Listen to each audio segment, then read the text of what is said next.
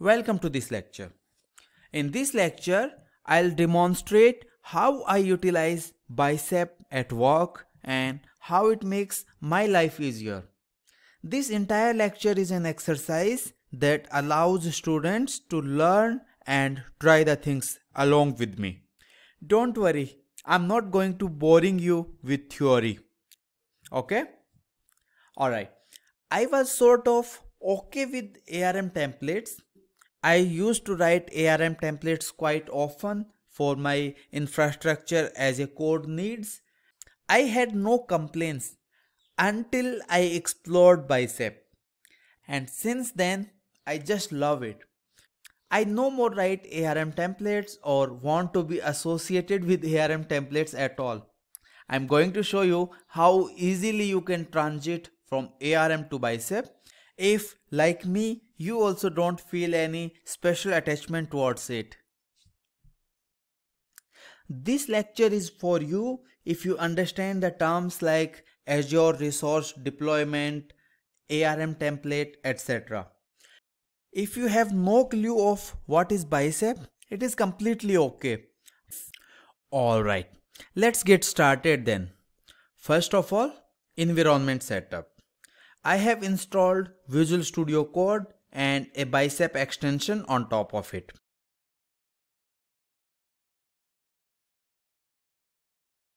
Also, I have installed AgCli in my laptop. After installing CLI, see if this command is working for you.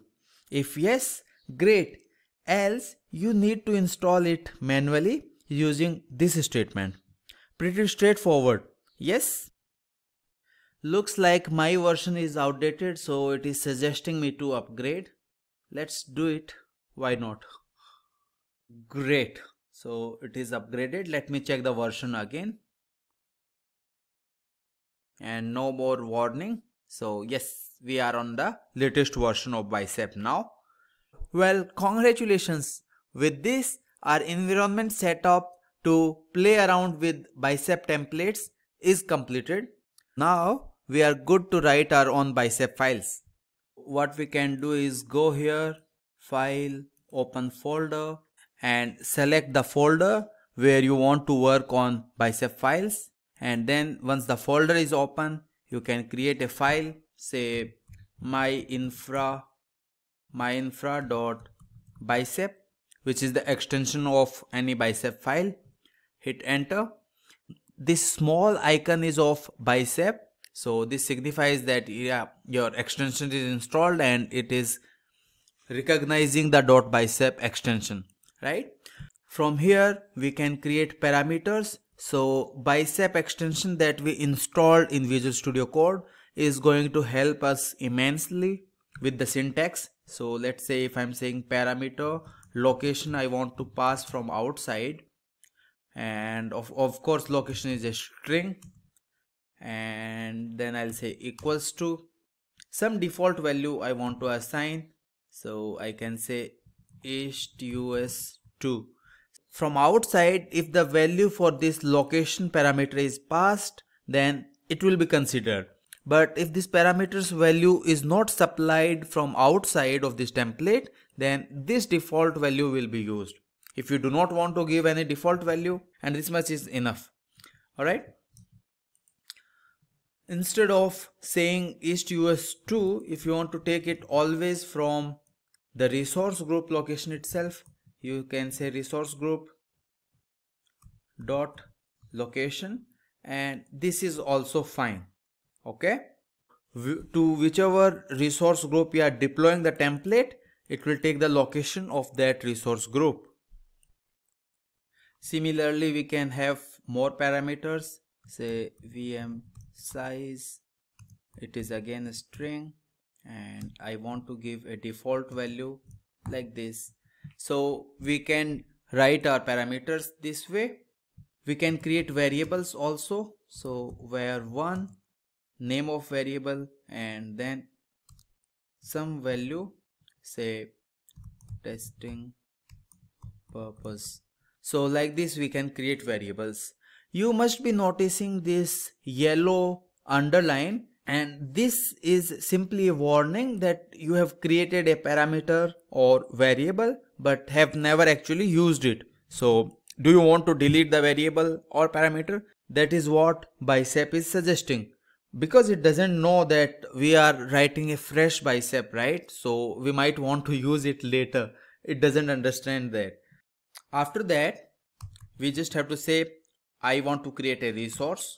What type of resource you want to create? Maybe storage account. Any name you want to give here. This is just for referencing within this template. It is not the name of resource that you are deploying or type of the resource that you are deploying. Type you have to specify here. So there is an entire list of resource types here, out of which we want storage account, let's say, right? Then what is the API version? We'll go with the latest one, and that's it. Hit enter again.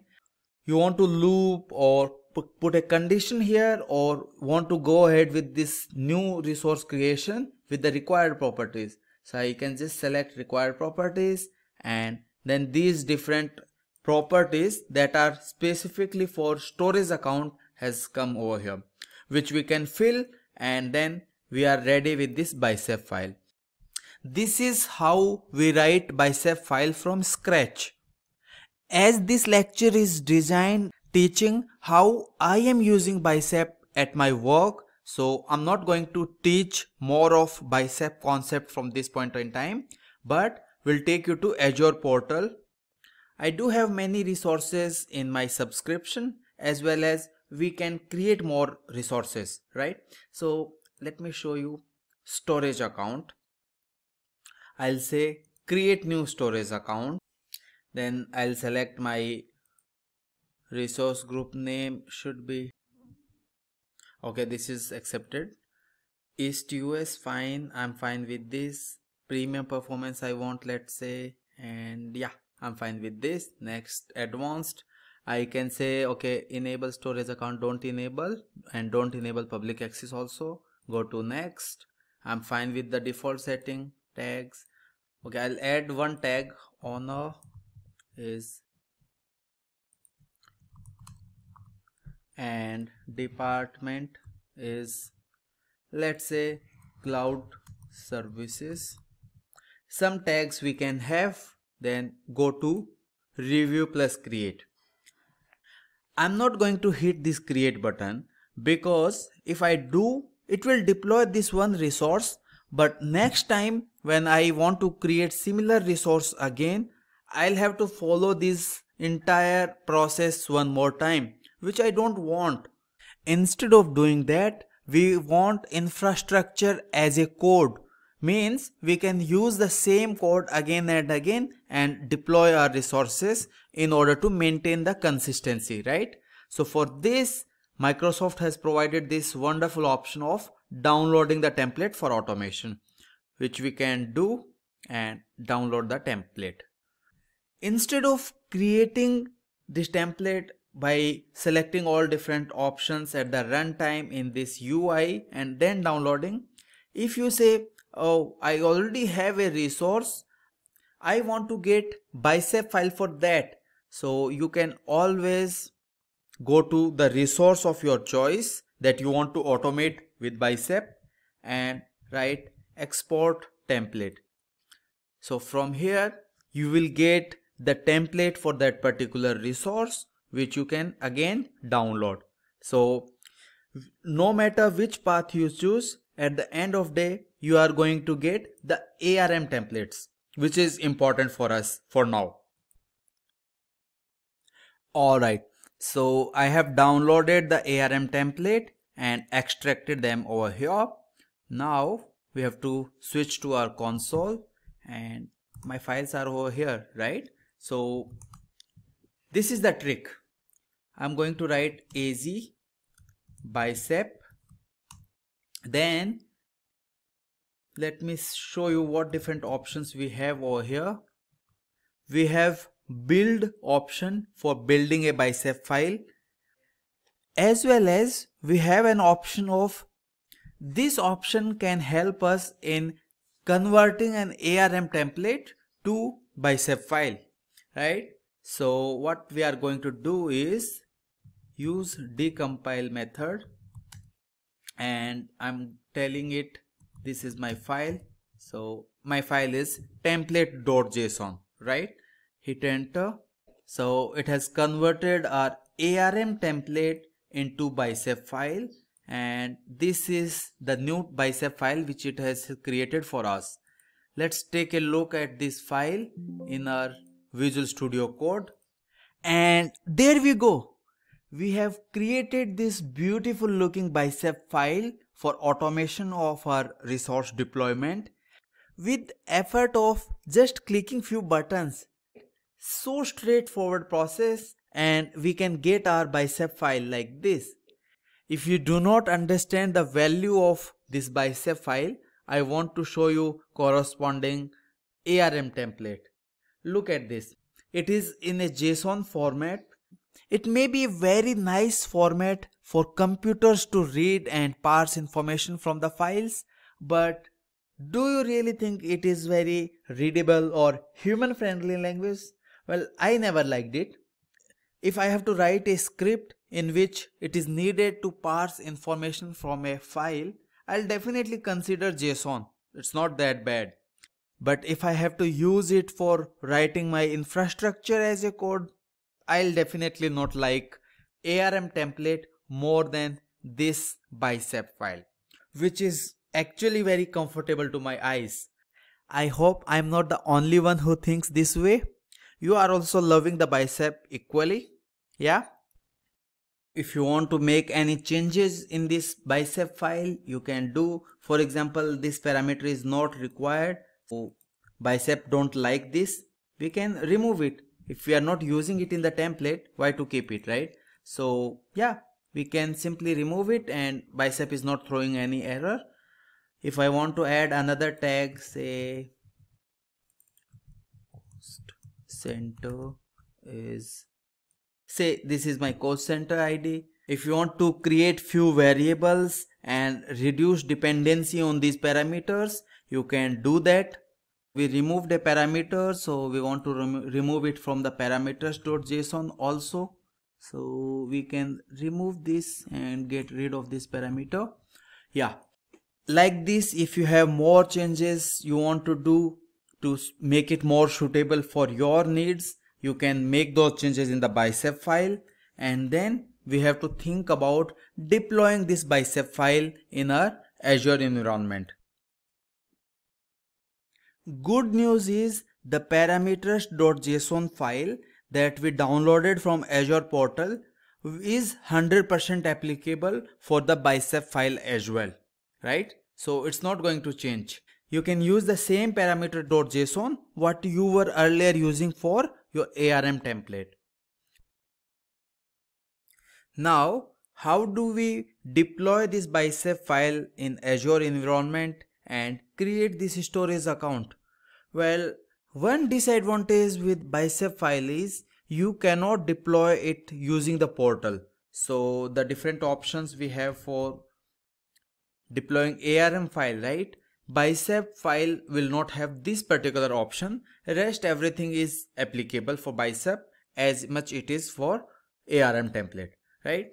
But anyways, this limitation doesn't harm us because template we have created not for deploying it from the portal, right? We want to automate the process. That is why we are having infrastructure as a code.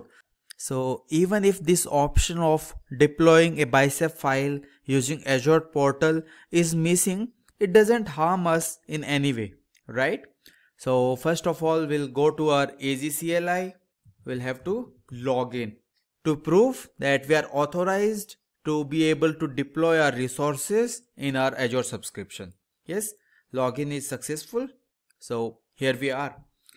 Now the same command what you might be using till date for ARM will work with Bicep deployment also. No change there either. It is just a simple change of template file name, nothing more than that. Okay, so AZ deployment, we we want to deploy at a group level. So group create, what is my resource group? It is lab setup. Name of this deployment, to my deployment is the template. It's template.bicep, not the template.json, because template.json is ARM template. We are trying to move away from ARM and you start using Azure Bicep. Then we have to specify the parameters, and this is my parameters.json file that we have to specify. Pretty much same statement we write for ARM deployment. We'll continue to use it except with the change in template file. Oops, looks like I made a mistake here. So not single, but we have to specify double hyphen, and then our deployment seems to be going on. Yeah, it's running. And if we want to go to our lab setup resource group, and we can very well monitor this deployment from here. So deploy my infra is the name we gave, right? So it has been triggered and it's going on. Let's wait for a while. Yeah, so deployment is completed and our storage account is over here. Let's go inside, and there we go. We have successfully automated the deployment of storage account with the help of a bicep file. How cool is that? So next time when you have a similar need of deploying a storage account, you can always come to your parameters.json, make the changes whichever are necessary, and run this statement in order to deploy your storage account. Benefits of using bicep file over PowerShell and CLI is that just like ARM, it is idempotent. So if we again run the same statement, it will just check if the resource is already existing in our account, if there is any change in the configuration of our existing storage account, and it will just try to apply the changes if there is any. Otherwise it will just skip without throwing any error. So it's a good practice to keep running your bicep files again and again and take advantage of idempotency. I hope now you have slightly better understanding of how you can use Azure Biceps for automation of your resource deployments in Azure subscriptions. Well, that's it for this lecture. Take good care of yourself. Thank you.